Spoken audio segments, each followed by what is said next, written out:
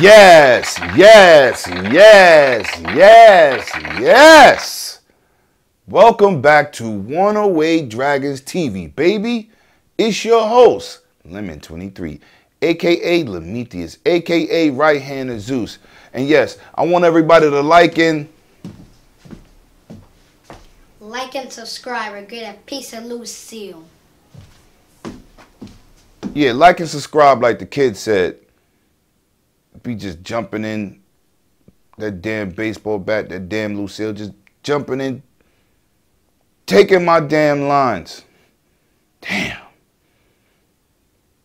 Like to give a great big shout out for my man Snow and Ignorance Gamers channel for gracing me in my first podcast, The Dragon's Den, giving you viewers, you 108s out there, you brand new newcomers, you new subscribers, information on that Project Scorpio, what it has done for the industry. I hope y'all got a lot of that PlayStation 4 information yesterday and the projected things that we thought that Nintendo is going where the Switch is going. I definitely enjoyed bringing that news to you and look forward to more podcasts coming out that Dragon's Den, baby. That's what we do. And we're going to be bringing you PlayStation announcement at E3, Nintendo press conference at E3, and Microsoft live on this channel, giving you what I think and what's going around in this video game business that we love to be in so much as gamers. Now on to today's news. Today's news, Nintendo is moving forward on thinking positive in this new generation and moving like everybody else. A game has a problem, they releasing patches. Right now, Zelda has a 1.1.1 patch out, and they released another patch, 1.1.2 patch for the Zelda Breath of the Wild. Now, this patch is supposed to give you more performance tweaks. I tried it out. I didn't see nothing different in the game. Still running it's running way better after that first patch. It could have been stuff we don't know about. Could have been bugs later on in the game we haven't seen. Whatever it is, they released the patch. I'm proud of you, Nintendo. Please keep up that motion. Keep it up, man. Now, the moment is here. It is here, backwards compatibility fans. That goddamn Call of Duty Black Ops 2 is on that backwards compatible list. And if you don't own a disc like your boy Lemetius, go out to your local GameStop and cop it before they raise the price to $50. That's what GameStop be doing. Game get on fire, they raise the goddamn price. 30 seconds. Game go from $21 to $2,500. Not $2,500, go to $50 though. But look, go to your local GameStop. If not, you can go to the Xbox store, download the Black Ops 1 and 2. It is official backwards compatible, and your boy Lemetius was streaming this morning on Beam.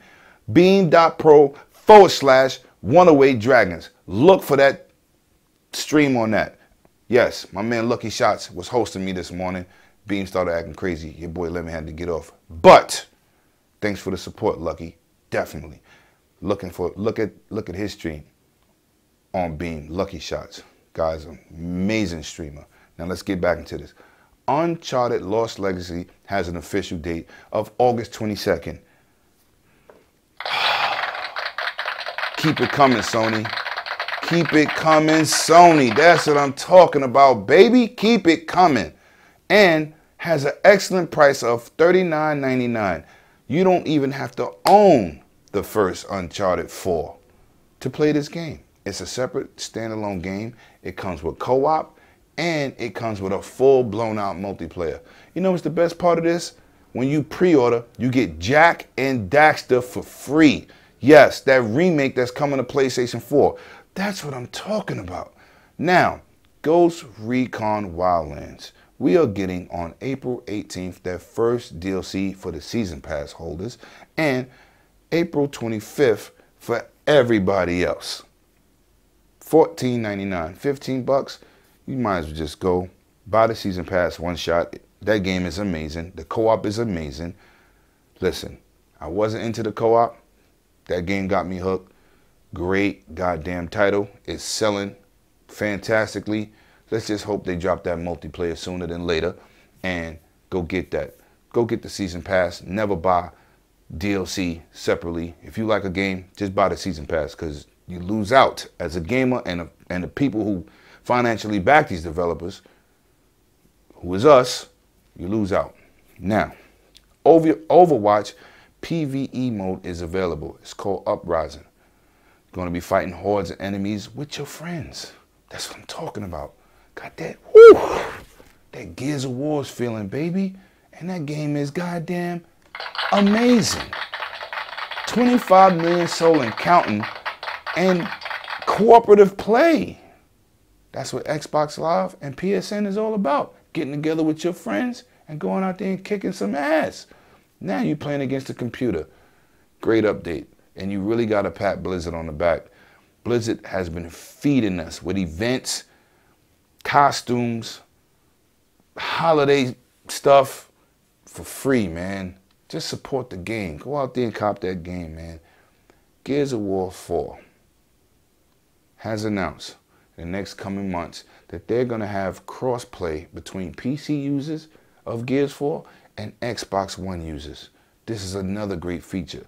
And if you are an Xbox owner and you don't want to play with PC people, there's going to be a toggle inside the game to say, play with PC people, don't play with PC people. So once again, this is options for the gamer. When they put the date out, your boy 1123 is going to be out here, and I'm going to make sure you get that information straight to you. Now, this is the exclusive your boy Prometheus is bringing to you. That's what I'm bringing to you. This is what I'm bringing to you. Scorpio dev kits have hit the streets. They're going out to more and more developers, and this is the great news. Now, for people that don't understand what a dev kit is, a dev kit is the system of the system that they choose to develop on for that platform of choice. Now, in this case, it would be a Scorpio. The Scorpio dev kit looks like a goddamn Xbox One S. It looks damn near the same size.